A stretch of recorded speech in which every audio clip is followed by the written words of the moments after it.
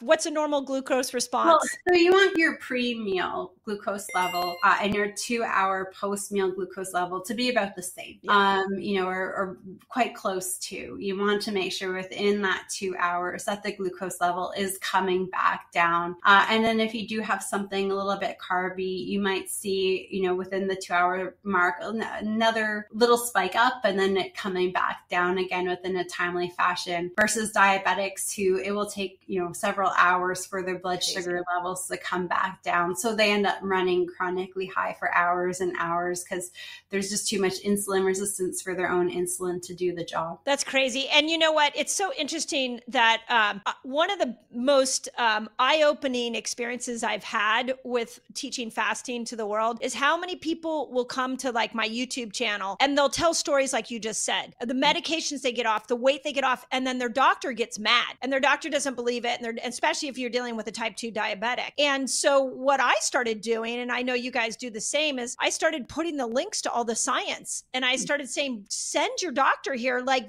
doctors need to be more educated on this. Mm-hmm. And I think people are waking up now. I do get people asking me like, oh, we're still talking about fasting? That's still a thing? And I'm like, we just got started talking about this. It is a thing. So what are you noticing within the medical community? Are more and more medical doctors starting to embrace it, or are they still in a place of fear? Yeah, I definitely think so.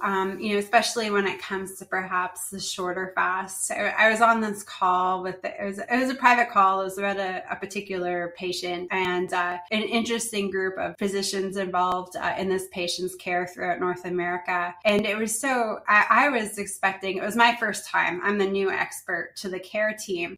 And I was nervous, like really nervous going in.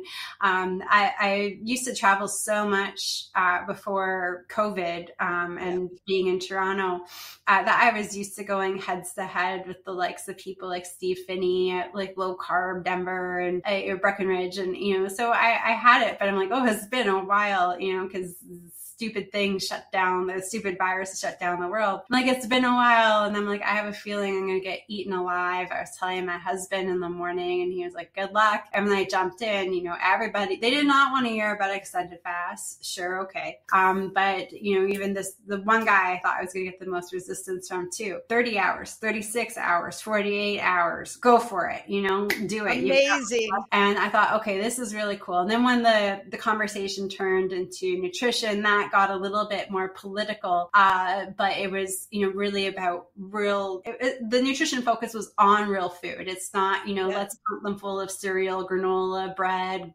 processed and refined grains and other junk food. It became more about, should we include butter or should we just stick to olive oil? I'm like, honestly, this is such a huge advance in the last 10 years from, where we've been. I'm going to take this whole experience as a win right now. Yes.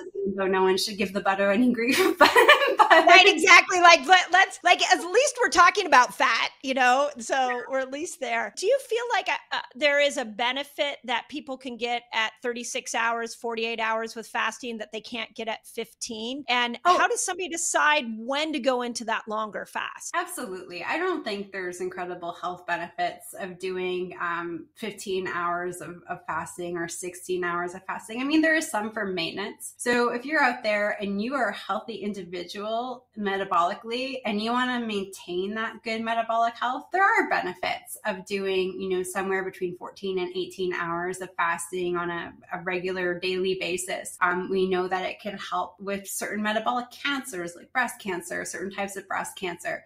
We know that there's still some autophagy, that cellular recycling for disease prevention and anti-aging happening. We know there is some hormonal checking, that is occurring. So I think there are health benefits for healthy individuals to maintain. But when it comes to a lot of us here in North America, like, you're not healthy.